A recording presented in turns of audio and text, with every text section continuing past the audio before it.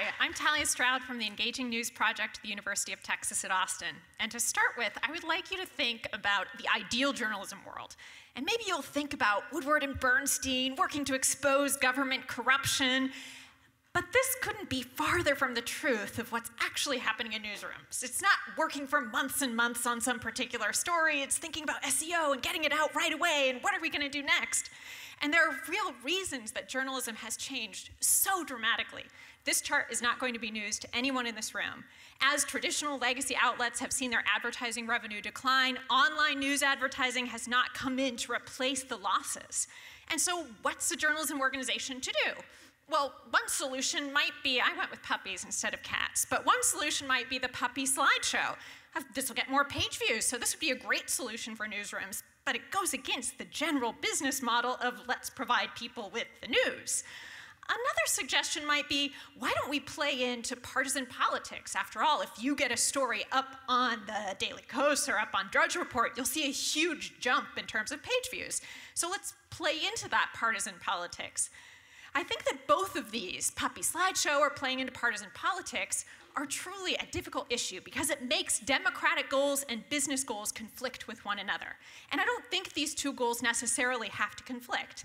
So what I'd like to suggest is 6 ways in which we might think about problems and solutions. So first problem, a lot of news organizations are using polls on their sites. And these are a terrible practice because who knows who participates? Who knows what happens on these? And you should not use them as a basis for information. So maybe instead of polls, we could use quizzes. And our research at the Engaging News Project shows that quizzes can both inform and entertain audiences. And new formats like sliders can really help them out. So we think that this is one way in which you can meet both business and entertainment and informational objectives. Second, when's the last time you went to a comment section and thought, oh my gosh, so civil, that discourse was amazing? Yeah, it probably hasn't been a while. So how can we address incivility in comment sections? Well, we partnered with a news organization. On a random subset of days, we had a journalist engage in the comment section, and on a random subset of days, we had no one engage in the comment section. We evaluated the comments, and when the journalist was engaging, the comments were more civil, and people provided more evidence. Another issue, partisanship cropping up in our comment sections. They're almost designed in a way to make people think about partisanship. But are there ways in which we could design comment sections to get people to think in a different frame of mind? Well, one way I think is if we move away from the like button, because like signals competition and like signals partisanship. Why not respect? Our research shows that respect buttons actually lead people to click on comments that they disagree with politically. Another issue, problem number 4, limited participation in comment sections. Of people that hit a site, only a subset actually go and participate in the comment section. So what can we do to try to get more people participating?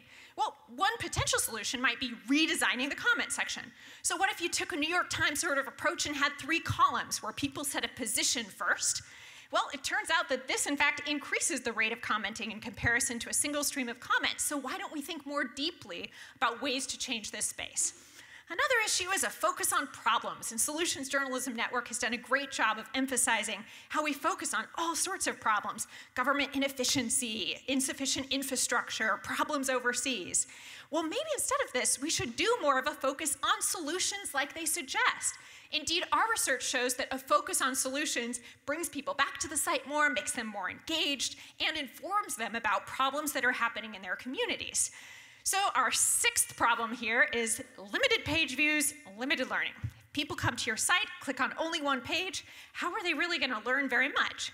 So might there be ways to redesign a homepage to try to get people to click on more links and learn more? So we did a test where we redesigned a homepage and compared the two, randomly assigned people to receive one of the 2 versions. Turns out that this streamlined version got people to click on more pages, and those who clicked on more pages learned more. So we think that there are so many different design ways to try to address some of the problems that we face in newsrooms. Lessons learned so far. First, even small changes can matter. A respect button matters. 2, testing provides really valuable information. And third, we really hope that academic research can work with the journalism world to really find out what solutions work and try to bring together these business and democratic goals so that we can all learn how to maximize both. Thank you.